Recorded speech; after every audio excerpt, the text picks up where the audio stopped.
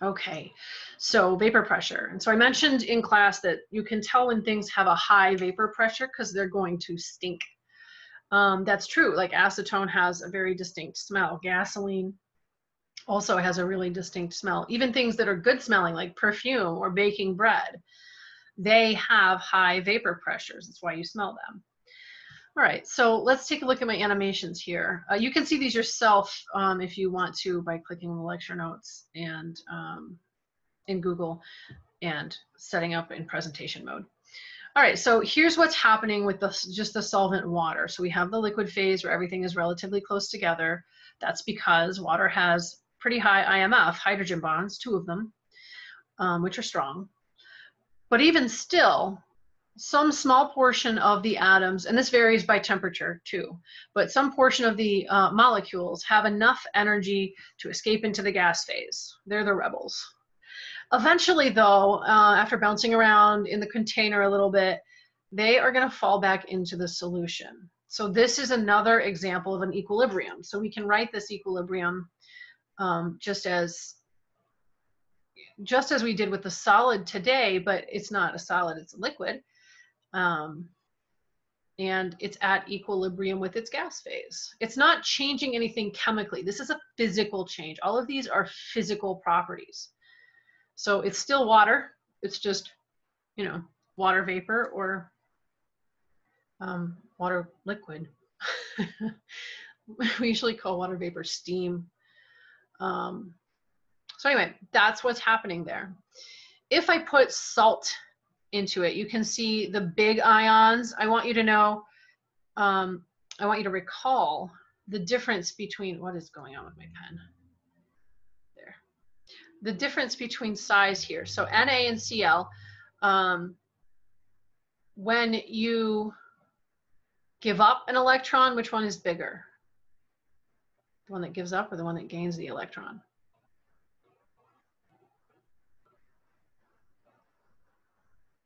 Okay, that'll be another quiz question for you in Blackboard. So anyway, I'm trying not to spoil it. I don't want to give it away. Whichever one is chlorine and whichever one is sodium, they are attracted to the water, and the water is interacting with them as well. That's what IMF are. So this would be an example of an ion dipole interaction, which is really strong. So that is going to mean there are literally less gas molecules, less particles have enough energy to escape from this very strong interaction in the liquid. That's why the vapor pressure is lower. Okay. This is an example when we have a non-volatile solute. In other words, the solute does not evaporate. You don't see any sodium or chlorine up here. We can also have mixtures where the solute is volatile as well. So krypton and xenon are both very, very, very low freezing points, very close to 0 Kelvin, which means they're both volatile. So you're going to end up with a mixture. And you'll remember from the gas laws that Dalton's law allows us to add up the pressure of each pressure of the components in a mixture to figure out the total. So like for here, this example would be the total pressure, which is sometimes called barometric pressure if it's equal to the room pressure. You measure that with a barometer. It's going to be equal to the krypton plus the pressure of the xenon. Okay. Each of those is related by what fraction of the total. Okay. So remember that this is not X. These are chi's. This is a chi, chi, chi. So chi is mole fraction. So when we're talking about krypton, the mole fraction of krypton is going to be the number of moles of krypton in the mixture divided by total moles. And similarly, of course, moles of the chi of xenon is going to be moles of xenon divided by the same total, right? The same thing applies up here when you're talking about the solvent, right? So chi of this subscript means the chi of the solvent. So we're going to go moles of solvent divided by total. Okay, so the reason that this one is about just the solvent is because that's the only one that's volatile. Okay, you're not going to get any solute in the gas, so it's not going to have a pressure. Down here, you have to consider both of them. All right, and these two ratios are probably going to be related to each other because, of course, Kr plus Xe is going to equal the total, right? Okay. So at any rate, but you could have mixtures with however many components you want and still use this set of formulas. Okay.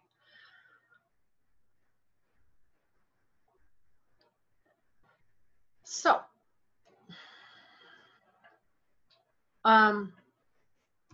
there's a formula for this. Hold on, let me pull it up for you.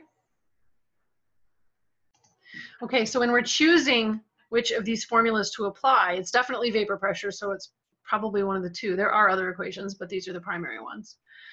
We have to decide, is our solute volatile or not? So in this case, oops, wrong way, sorry. In this case, our solute sounds like it's some sugar. So sugar is a covalent molecule. It's carbons, hydrogens, and oxygens. So it does not ionize in water. And let me show you a photograph of the structure so you can decide what you think the IMF is going to be. Okay, so here's the modeling kit that you might have used in high school or even in our Gen Chem class. So sucrose is the name of table sugar. There's lots of sugars, but when people say sugar, they're probably referring to sucrose. And you can see carbon bonds everywhere, carbon-oxygen bonds, carbon-hydrogen bonds, oxygen-hydrogen. There's a lot of those everywhere, okay? So this is another way of representing the same thing where each corner that does not have a specific, so this has oxygen on it, but these don't, those are carbons, okay? So these are organic structures. So if you're going on to organic chemistry, it's a good thing to be exposed to those now, but it's basically showing you the same thing as this model does. And so on the outside, you see all of these OH bonds. These are not bases, they are alcohol groups. So sugars are sometimes called sugar alcohols. So at any rate, you have, they don't get you drunk though. So you have all these OHs. So I want you to tell me what kind of IMF this is going to have when it mixes with water. Okay, so I want you to attempt this problem. There's a bit of work that has to get done with it, but we have hopefully identified the IMF that the water is going to have with, so.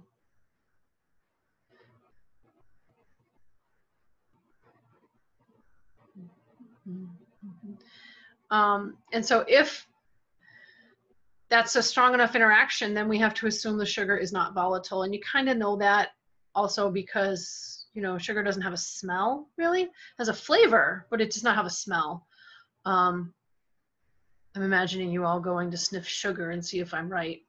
I don't know, maybe you'll smell something.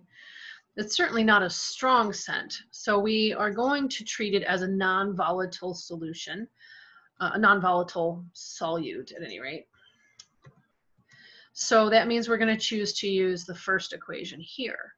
So then you have to choose the right value for I, keeping in mind that sugar is covalent, and you have to figure out the mole fraction of the solvent.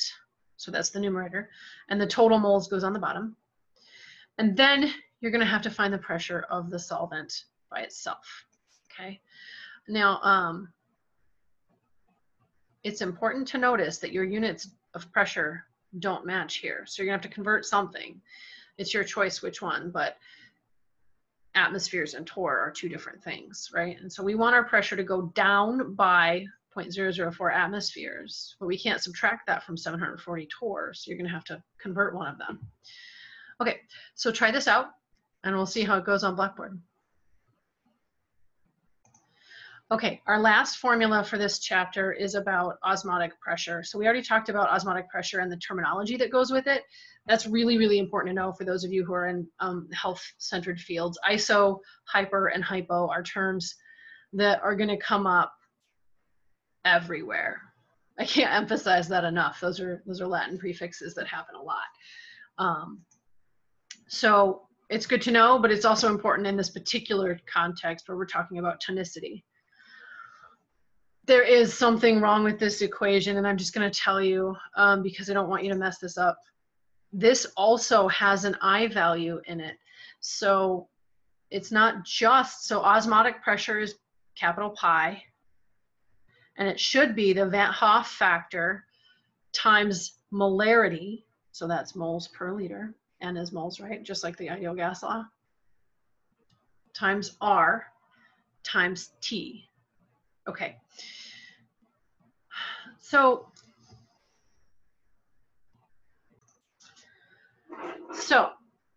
I want you to write down what you think a reasonable pressure is. That would be in atmospheres for blood cells. So what do you think? Just guess. It doesn't matter. I'm just curious what your sense of scale is for pressures. It's not related to blood pressure, by the way. That's the force that blood travels through your circulatory system. It's a different thing. This is osmotic pressure. This is measured in atmospheres. So just take a guess. How many atmospheres do you think it is? We're going to solve it, but I'm curious what you think. You can't be right or wrong about that one. I mean, you can be, but it doesn't matter. All right, so this problem is asking, based on the concentration of an IV bag, this is real, by the way, if you've ever been rehydrated in a hospital or whatever, 0.9% mass per volume is what it says right on the IV bag. It's isotonic with our blood, right? So remember that means that the concentration is equal to our blood cells. Not all the salt in our body is NaCl, but they're using NaCl because it's the most common. So we can use that information, and so we'll first convert it, so it's mass per volume, so grams per 100 milliliters. Those are our units, or kilograms and liters. Either one works. I figure it's probably a smaller volume, so I'm going to choose grams and milliliters, but it doesn't matter. We want to get to osmotic pressure. So, of course, R is easy. That's our friend from the ideal gas law, which is why osmotic pressure in this case is measured in atmospheres.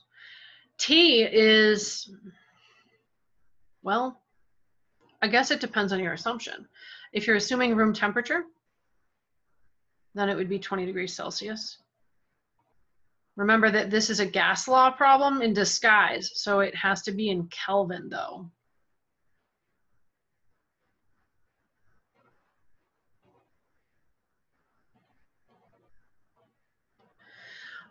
Or maybe, I mean, this is going to go into a patient, ideally. That's what it's for. So maybe it's body temperature. Do you know what body temperature is in Celsius? As long as you don't have a fever, it's 37 degrees. So same thing there. We want to make sure we convert it into Kelvin. That ends up being 310 Kelvin, I think. Yep, I checked it. Good. So whichever temperature you think is reasonable for the question, it doesn't specify. So you could choose whatever you want as long as you explain it. I'm just going to pick room temperature. Maybe it's not ready for a patient yet. So we have R, we have T. We have a volume, but the unit's wrong, right? So I need to first convert that volume into liters. Easy peasy, I hope. Sig figs are kind of a mystery here because it's just a percentage. It's only got one, so we won't be too strict with them this time. And then of course we need moles, right? So that's moles of solute to be specific. So to get that, we're going to have to use molar mass. So we're going to end up with 0.0154. That's moles of salt. And then our Van Hoff factor, that comes from the fact that it's NaCl. So remember, anything ionic is going to ionize. And so you're going to get more than one particle. Here we get 2. By the way, ionic and electrolyte mean the same thing. Sometimes your book uses those interchangeably. So if something says non-electrolyte, it means covalent bond. If it says it's an electrolyte, it's an ionic bond. So anyway, so we're going to go, the pressure is 2 times the molarity, which ends up being 0.0154 moles over 0.1 liters, times our ideal gas constant,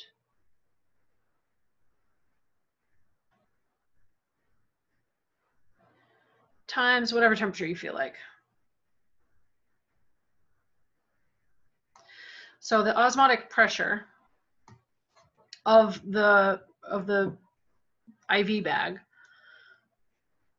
you know what, I feel like maybe I'll change this. Maybe I do want to use the body, because it's really asking us for the osmotic pressure of the blood. And so that would be body temperature, I suppose. I don't care. Justify your assumptions. That's the main idea there.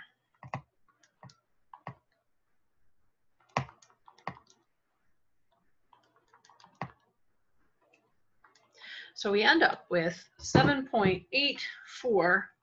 And of course, our units, let's check them out. So liters cancels, moles cancel, kilograms cancel, not kilograms, Kelvin. Kelvin cancels. And so we're left with atmospheres. So our answer is going to be 7.84 atmospheres. Was that close to your guess? I think it sounds really high. So